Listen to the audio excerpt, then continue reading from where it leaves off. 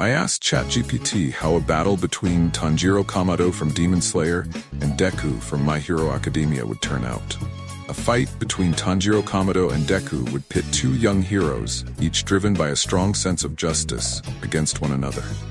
Both rely on intense training and growth to protect their loved ones and their world. Tanjiro, a skilled demon slayer, wields a Nichiren blade and masters water-breathing and Hinokami Kagura techniques. His agility, swordsmanship, and heightened sense of smell allow him to track opponents and exploit their weaknesses.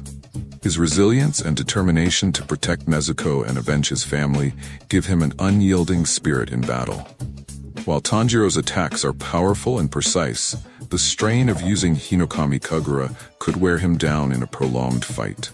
Deku, the inheritor of One for All, possesses immense strength, speed, and durability thanks to the combined power of previous One for All users. His fighting style revolves around controlling his quirk to unleash powerful blows without harming his own body. With abilities like Black Whip for mobility and Fajin for explosive attacks, Deku adapts quickly in combat, using his intellect to outsmart his foes. However, pushing One for All to higher percentages can damage Deku's body, making control crucial. In battle, Tanjiro's swordsmanship and rapid-fire Hinokami Kagura attacks could initially keep Deku at bay. His precision and adaptability make him dangerous in close quarters, while his ability to sense weaknesses gives him a tactical edge. Yet Deku's sheer physical power, boosted by One for All, would allow him to endure Tanjiro's onslaught. Deku's full cowling enhances his speed and reflexes, enabling him to dodge Tanjiro's strikes while delivering devastating counterattacks.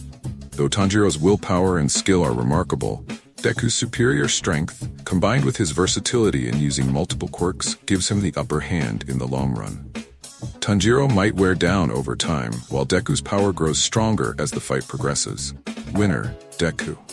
His mastery of One for All and strategic mind give him the edge, allowing him to outlast and defeat Tanjiro.